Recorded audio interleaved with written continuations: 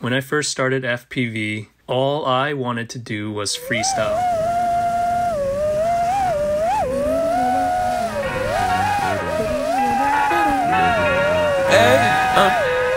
To whoever may need this nugget of encouragement, things will be alright, so put your word with it. I get it, the odds some stacked back against the wall, but even consider it such, no, you'll stand tired. Sat and watch from the sidelines, one too many times. Wicked games we play make me wanna lose my mind. Found solitude, knowing it'll be over soon. Ever need a boost, count on me for the 1-2. Trouble don't last when the tough get going. Baby, all we do is win, so show me my opponent. Adversity, doubt, stress, could care less, cause how we handle those like an S on our chest. Super proud of how we held it down on the way up. Can't wait for our day to ball, this is a layup. Nobody ever said this would be easy, but trust when I say that you got it. I know you've been looking for a breakthrough, trying our best to make do.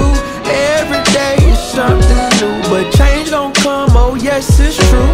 Brighter days are straight ahead. Follow me, won't be misled. Just look up, don't hang your head, and we'll get to the promised land. Somebody loves you, please don't forget such. Take your time, no need to feel rushed. We gon' shine somehow one day. Word to O'Shea, today's been a good day. Don't let one bad apple spoil the tree. The fruits of our labor seem ripe, can't you see? A little insight so they'll never dim your light. Been wrong for too long, this here feels so right. Leave your fears in the rear view, right now on the mission. Trying to stay the course on this road to redemption. Giving up seems tempting, but no need, cause I got you and you got me. A little UNITY will get us by. Through the storm and the rain, I'll be by your side. Look alive, the best has yet to come. Just some words of wisdom, plenty more. I know you've been looking for a breakthrough, trying our best to make do. Every day is something new, but change gon' come, oh yes it's true.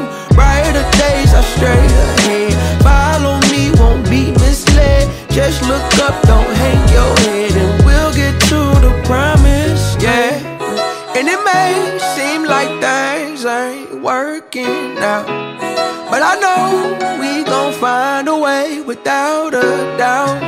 Just hold on a little longer, you gon' see this through. I've been there, certain things always remain true.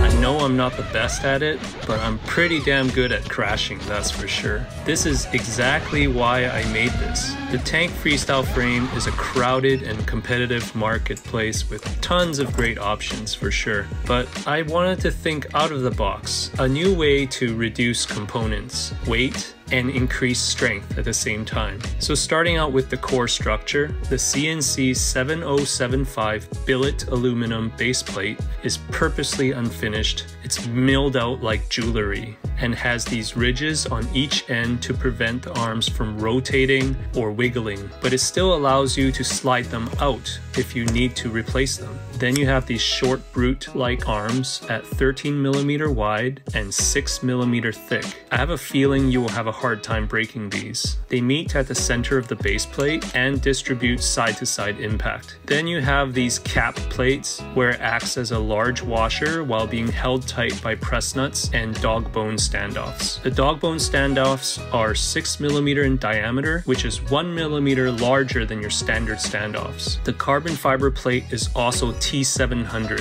which is more premium, stronger, harder to break than your typical T300 carbon fiber. In order to make P5G as compact as possible, all plates are as short as possible, and excess weight is milled out. The kit also includes over 33 lightweight titanium screws in a stylish burnt blue finish, which is 10 times more expensive but 50% less weight than steel screws. I also included 19 pieces of minimalist supporting TPU prints. You can also choose your colors. You could totally make it your own. The motor wire laces, my new and creative way of holding down motor wires, secure them tight onto the frames so they don't rip out in an accident. If you're on a budget, I also have a P5G core version, which just has less TPU, less premium stuff, but the same great frame. P5G not only can take a beating, but it's very tunable and has low vibration characteristics, as it is an ultra rigid frame. It's ideal to use for cinematic footage, especially with a GoPro on top. I sincerely hope P5G becomes your favorite quad to bash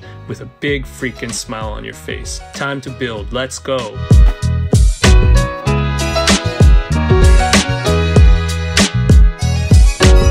Look at that shiny base plate and your TPU LED light holder. You can simply twist it in, and you might need to use a little tool to help you pop it in. Also make sure the logo is straight. So LED light's also included, and you can change the color in beta flight. So just pop that right in there under the tabs.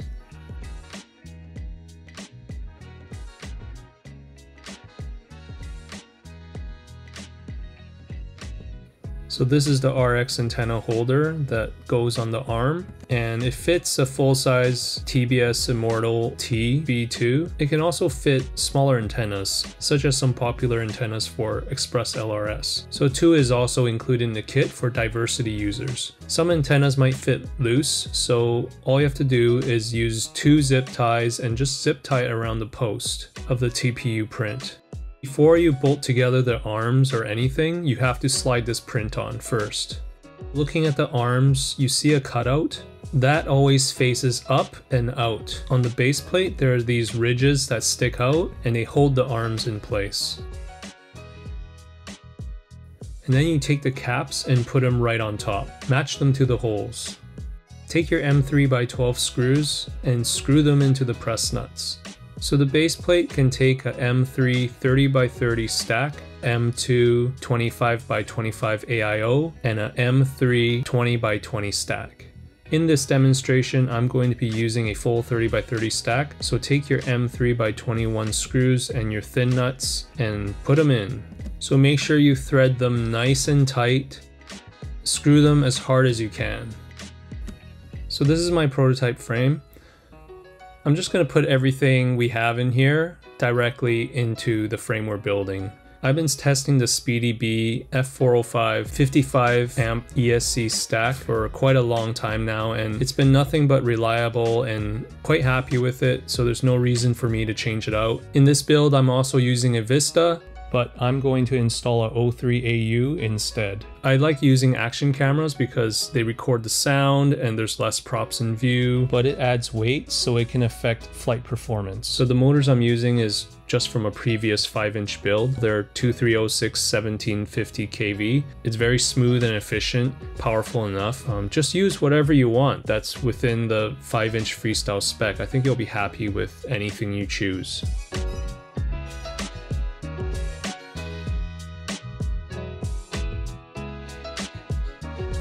So the feet have these little hooks. All you have to do is match up the shape and hook them on like slippers. So to wire up the LED light, so positive goes to the plus, the off-colored wire will go into D in, and then the black wire goes into ground. I already did it on my prototype, as you can see, and after you've done that, just stick a slice of electrical tape over it, just in case, so it doesn't pop out and short under your ESC. So if you're using a really big stack like this one, you can't put the cap or the pigtail directly in the front or the back. In the back, the VTX is in the way, and in the front, the camera cage is in the way. So the only way is to have the pigtail coming out from the side. But if you use an AIO, it's no problem. There's a lot of space. Or if you use a mini stack, it's no problem at all as well. You can install it however you like. So take your M3x10 screws and screw in all your motors.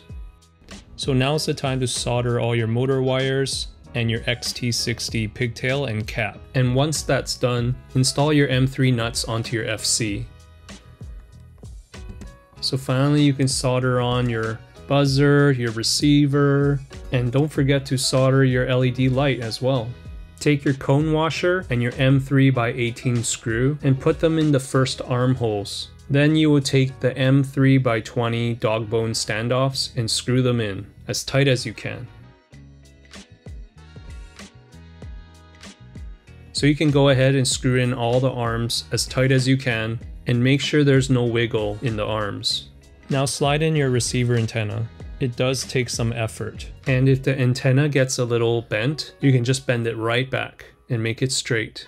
To put on the motor wire laces, it's pretty easy. So just pop in the end, wrap it towards center, under, over, and under. Start your X, and then under and over and under again. Complete the X, and under, and just with a little bit of tension, you just pop it right in.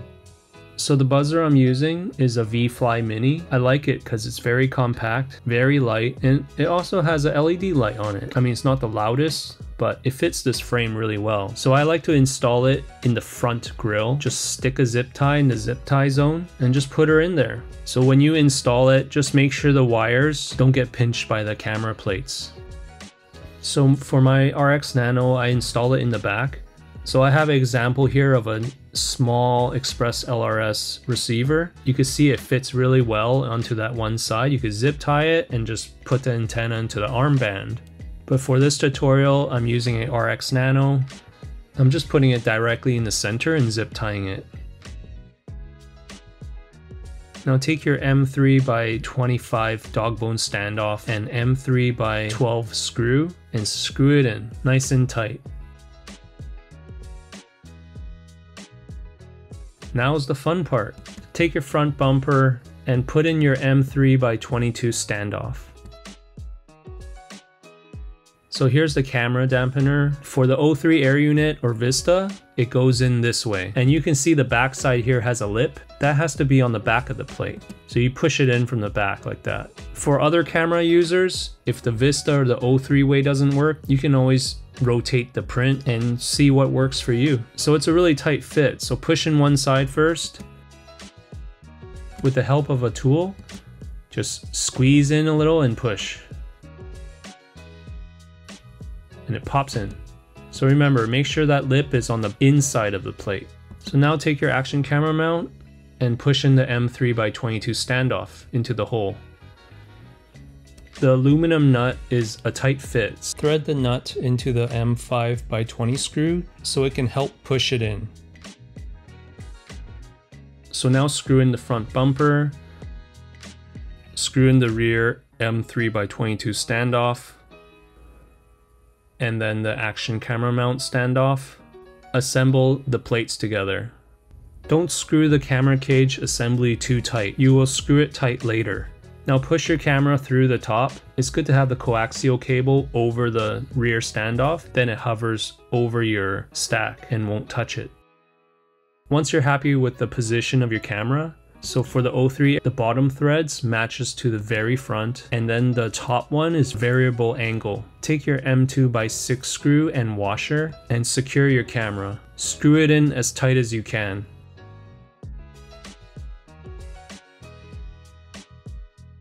So now match up the rectangular areas. Remember, make sure the screws on your camera cage are loose. Use both thumbs and push as hard as you can. If that doesn't work, you can use a mallet or the back of a screwdriver with a soft rubber handle to help you push it in. Now it's pretty flush. Take your M3x5 screws and that secures your action camera mount. This is the VTX dual antenna mount holder. So that's the bottom side. The flat side's the top side. So you see there's these two little arms. When you install it on the standoffs, it creates a bit of tension onto the antenna. You can fit two antennas on this print. Just for an example, I put in the O3 antenna, and you can see it's like nice and secure, and there's also a little flap at the back where you screw it onto the top plate, and that makes it extra secure. So I also have a Caddx antenna here just for an example. The post is a little thinner, so I wrapped it with electrical tape just to thicken it up. For your dual antenna setup, you could put it on both sides. You can also slide the antenna all the way down if you're scared of damaging the antenna. If you want to make your own shorty, you can. Take your scissor and slice off the plastic post. Just make sure you don't cut the black wire. For me, I'm just going to use these Flywoo dipole antennas that came off my naked O3 air unit. They're bendable, they're 1/2 gram each, and they still have pretty good penetration. I have no issue with these. These are the O3 air unit quick swap holders. Take your M2 nylon nuts and just push them into the print. Slide the print onto the O3 air unit. So under the top plate, we have M2 25x25, and we also have M2 20x20. So potentially you could even mount a AIO under here. For the O3 air unit quick change holder, it's a 20x20 mounting configuration. Take your remaining M2x6 screws and screw them into the print. So let's say you have a Proto5. Now you can move the O3 air unit from quad to quad. So you don't have to buy so many of these because they're expensive. Obviously you still have to unscrew the camera and the standoff that's in the way, and then you just pop it in there. So before we put on the top plate, we have to plug in the VTX into the FC. Oh crap, the wire's too short. Because of the way I put it in, the wire has to curve along the thickness. So luckily I can just take it out of the print and just flip it upside down and put that back in. Uncoil the wire a little bit just to give it a little bit more length, and now it shouldn't be a problem. So I'm just going to plug it back in there. If your antenna fits loose, just slice a piece of electrical tape to thicken the post.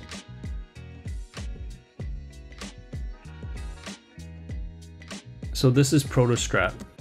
It has a shark loop on it. So mounting it the traditional way, you can have different positions, farther forward or farther back. If the quad lands upside down, the shark loop will actually protect the battery, and also it aids in turtle mode. So this frame also features 2 toilet tank positions, front and back. So if you're using an action camera, use these 2 holes. And if you're not using an action camera, use these 2 holes. That way the Lipo is perfectly centered between all 4 motors.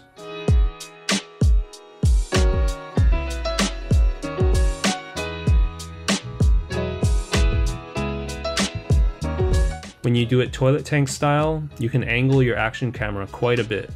And if you have TPU on your action camera, combined with the shark loop, the Lipo is protected very well. So now match up the camera cage's bottom rectangles into the holes of the base plate. When you do it, be careful not to pinch any wires, especially the buzzer and the LED light wire. So now that you push down the camera cage into the base plate, you can go ahead and crank down those camera cage screws now. Finally, we can put in the M3x9 top plate screws. So the last screw, you're going to put it into the antenna mount, fold it right over, and screw it into the top plate.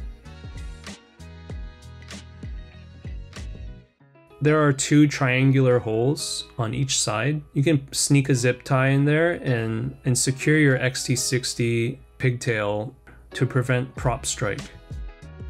There's still a 1 centimeter gap. You're gonna be fine.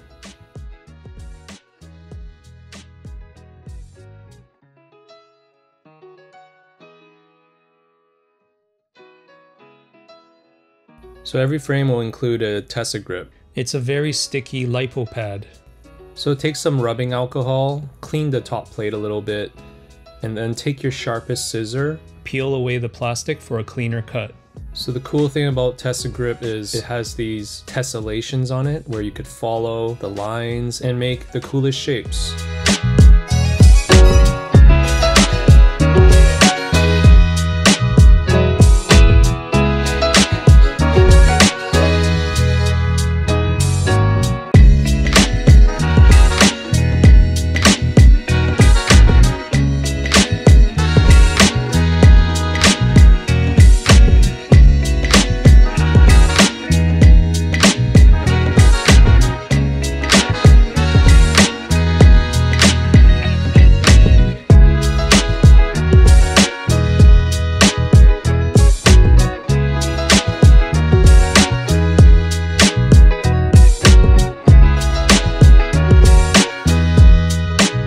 Now the build's almost done. It's time to see if you have magic smoke. So I have this GEP RC smoke stopper, and it has a light on the side. If it lights up green, that means it's good. If it's not green, then pull out your Lipo right away, because that means something's wrong with your build.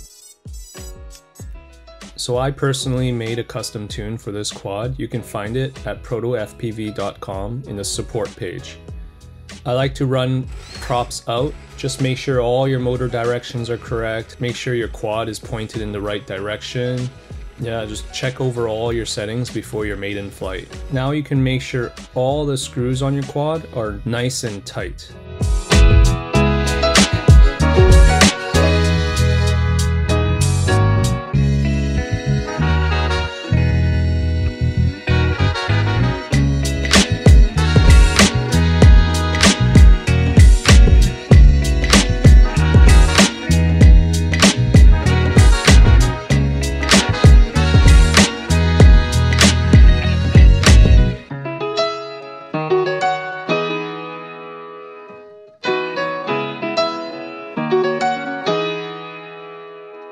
Hope you enjoyed the video and gave you some ideas on how to put P5G together. If you still have more questions, I have resources and links in the description below. I sincerely hope you enjoy flying P5G as much as I do. And if you liked the video, please thumbs up, subscribe, and leave a comment. And I'll see you on the next one.